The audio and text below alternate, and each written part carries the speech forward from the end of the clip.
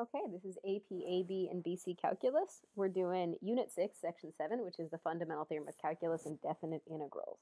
So we're going to go ahead and jump right into this. So we've already addressed the first fundamental theorem of calculus and how it's applied when we can find the area under a curve using geometric shapes.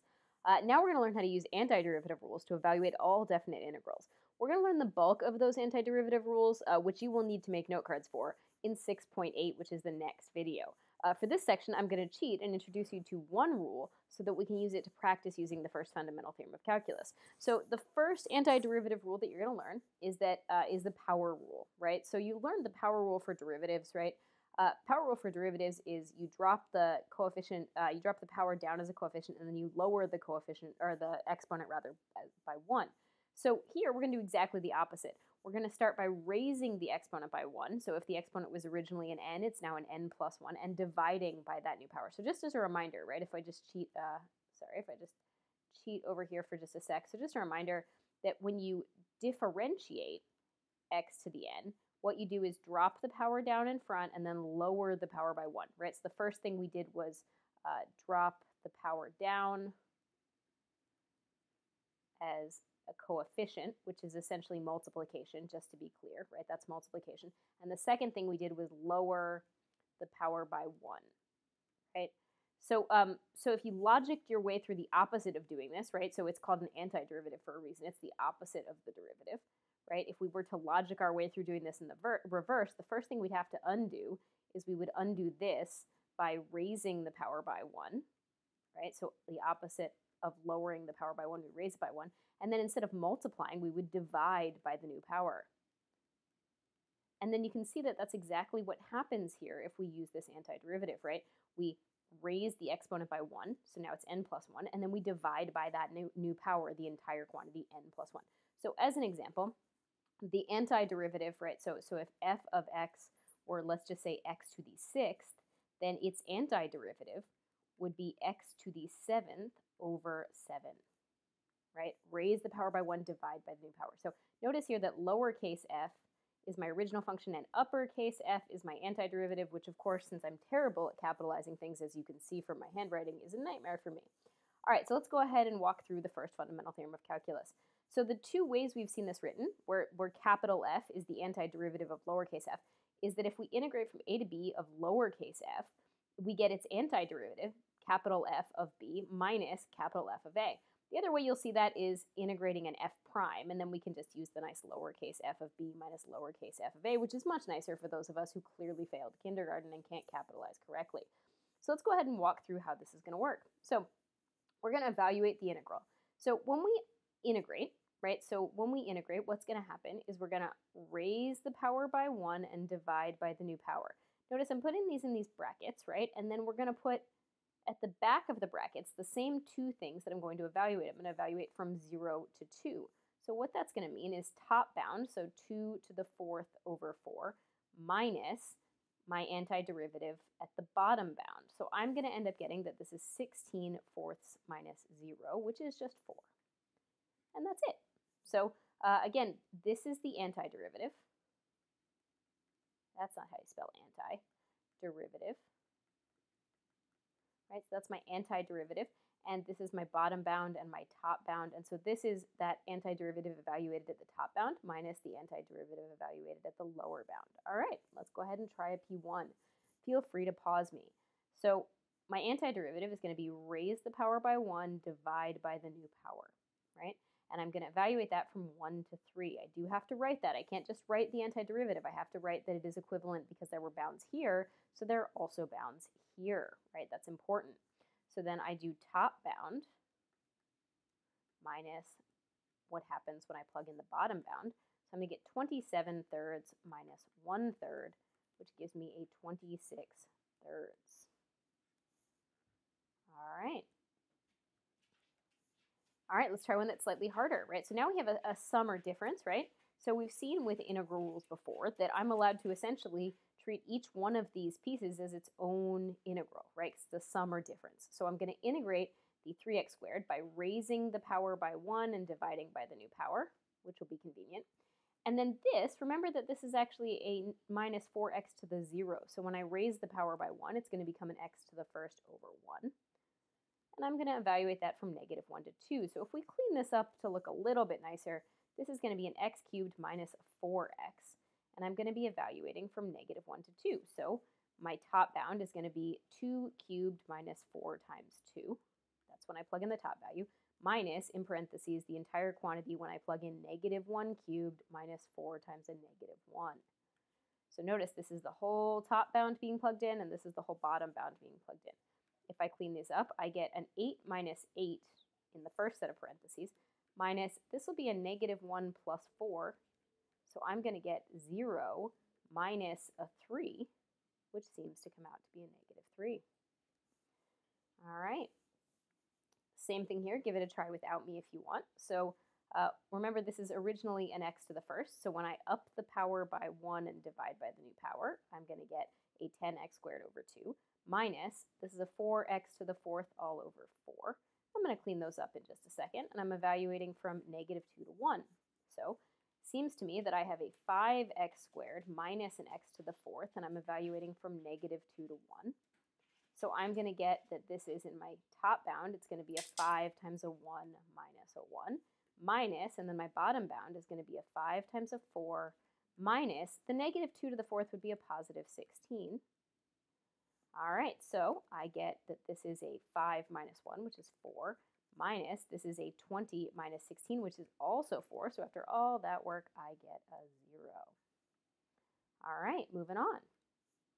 So this one's a little bit trickier because in order to apply the power rule, and we've seen this before when we were differentiating, I'm going to need to recognize that a square root is the same as an x to the 1/2.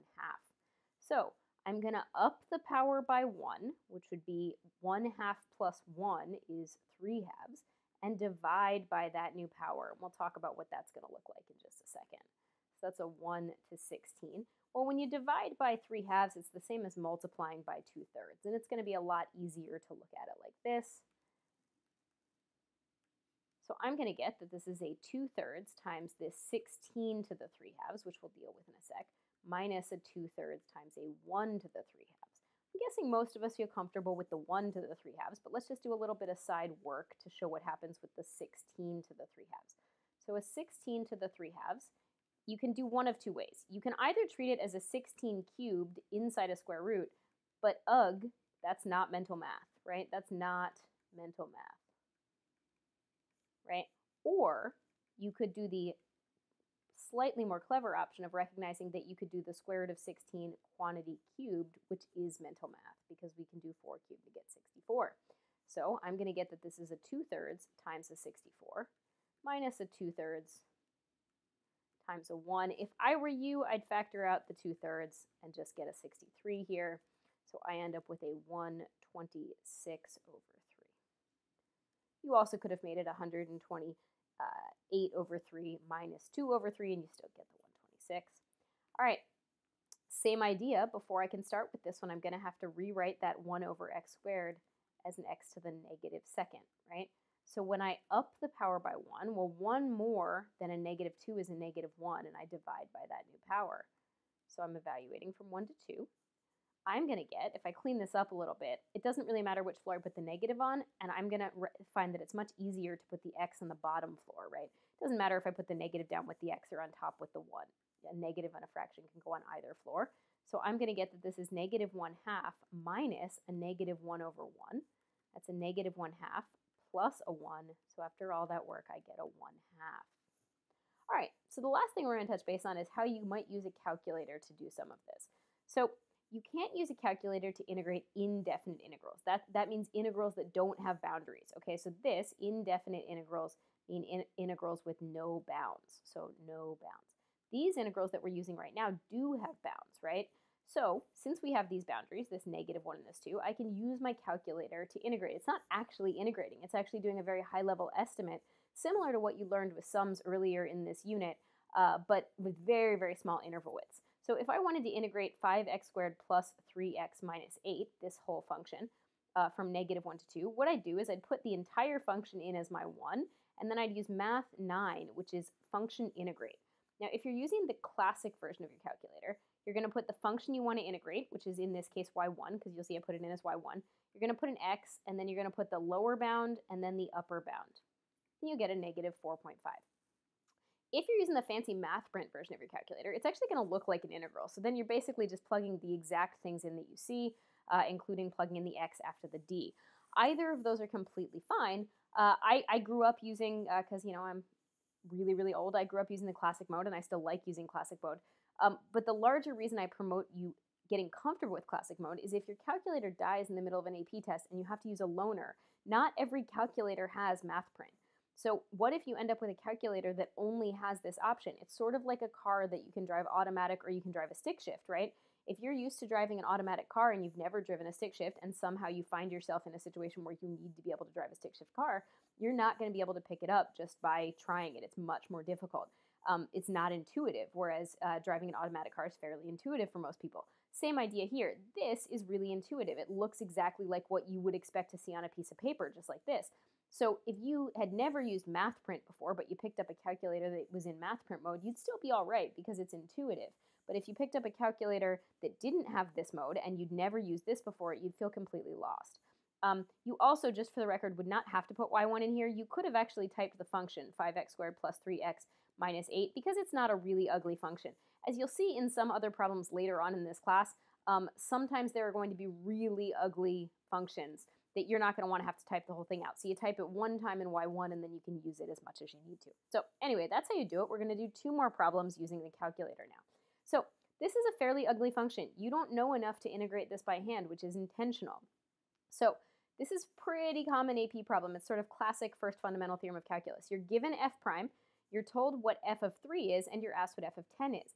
Well, we know from the first fundamental theorem of calculus that if I integrate from 3 to 10 of f prime of x dx, I should get f of 10, which is the quantity that I've been asked to find, right, minus f of 3, which I've been told is a 7, right? I know this. So I can use my calculator to do this. I can use my calculator. What I'm going to do is I'm going to put in as y1 this function that was given to me, right? So I'm going to go into my y1 and I'm going to put x squared cosine of 0.1x, right? And then I double check that it's right. I make sure that I'm in radian mode, although I already know I am, and I go ahead and quit out. Now I want math 9, right? And I'm going to go to vars over to yvars function, and I'm going to pick y1, comma, with respect to x from, and the reason I picked 3 and 10 were because those are the values of f that I know. I know f of 3 and I want f of 10. So from 3, comma, to 10, all right, and I'm going to hit enter. So I'm going to store that as alpha a, so stow alpha a, just so I have it, okay? So I get that this is approximately a 230.375 ... okay, and that would be f of 10 minus f of 3, which is a 7, so I'm just going to add the 7 over. So I'm going to get that f of 10 is approximately 237.375, and I go to 3 places, and that's it. So this is a pretty common AP problem, either as a multiple choice or as one prompt in a much larger free response, where you're required to use a calculator to demonstrate your knowledge of the first fundamental theorem of calculus. So go ahead and give this one a try. Here I have f of 1, and I'm asked for f of 5, right? So if I integrate from 1 to 5 of f prime of x dx, I'm going to get f of 5, which is the thing that I want to find, minus f of 1, which is the thing I know. Oh, as a side note, notice I didn't use any calculator notation here. I just used my calculator, but I have to communicate this information. Like this piece of information has to be communicated. I can't ignore that in favor of calculator notation. So same thing here. You need to communicate this step, right? You need to communicate this. You can use your calculator to actually integrate. So in order to do that, I'm going to go back to my y equals, and I'm going to go ahead and type in x plus second natural log is my e to the x, close that parenthesis for the exponent, close the one that's in front of the sign, sine of 2x, close the parentheses. And I already know that I'm in radian mode, so I quit out of that. I'm kind of lazy, so I'm going to hit second enter, rather than type the whole thing again. And now I'm just going to change my bounds because I already know I want y1 with respect to x. I want -2 to 5. And that's, oh, sorry, it's not -2, it's 1. Whew, that would have been embarrassing, right? All right, there we go. 1 to 5. Make sure it's your x coordinates. There we go. All right, and I get this answer, so I get that this is approximately 34.243, and that's approximately equal to f of 5 minus a negative 2, right? So this is the same as f of 5 plus 2, right? That's minus a negative 2. So I'm going to subtract the 2 over, and I should get 32.243 is approximately my f of 5. So again, this is a pretty common AP question. Really, you just need to show this information right here, right? It wouldn't hurt to show the step where you show that you found this integral, right? But basically, if you communicate that these things are equal, that's most of what the AP needs. And that is our section 7.